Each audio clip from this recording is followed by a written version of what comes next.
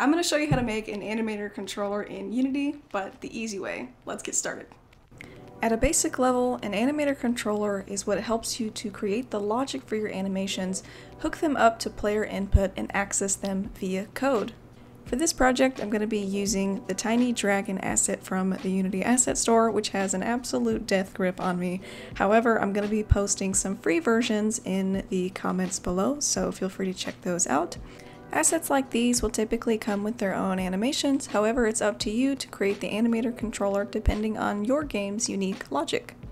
Let's start by getting our model into the scene, and as you'll see here, there is an Animator Controller here, but it's used for us to be able to see all of the animations, not made for gameplay, so we need to remove that and create our own. Before I do that though, I'm going to copy over all of the settings and components that we created in a previous episode from the player onto the new dragon game object. Most notably, the lives manager and the character controller. If you missed those, I'll put a link up here if you want to go back and watch them. Now if we press play, we can see how the dragon interacts without any animations. Now let's create our Animator Controller. Right click, go to Create, and then Animator Controller. And I'm going to be naming mine Dragon Controller. Let's make sure our new Animator Controller is plugged in. Let's double click our controller and head on over to the Animator tab. Unity supplies us with these three states, but the first question we need to ask ourselves is, what animation do we want our character to default to? Typically, this is called the idle state, and for you this might look a little bit different depending on your project, but for our little dragon friend, this is going to be some sort of flying idle state. To create our idle state, we're just going to right-click, create new state, and then create empty. I'm going to rename this state Flying Idle, just for clarity, and now let's go into the motion section and select which animation we want to play for this. With no other animations added, this is the result when we click play. It's looking pretty good already, however, when the player collides with one of the columns, he just kind of poof, disappears, so let's change that by adding a death animation. I actually feel a little bad, but forward we go.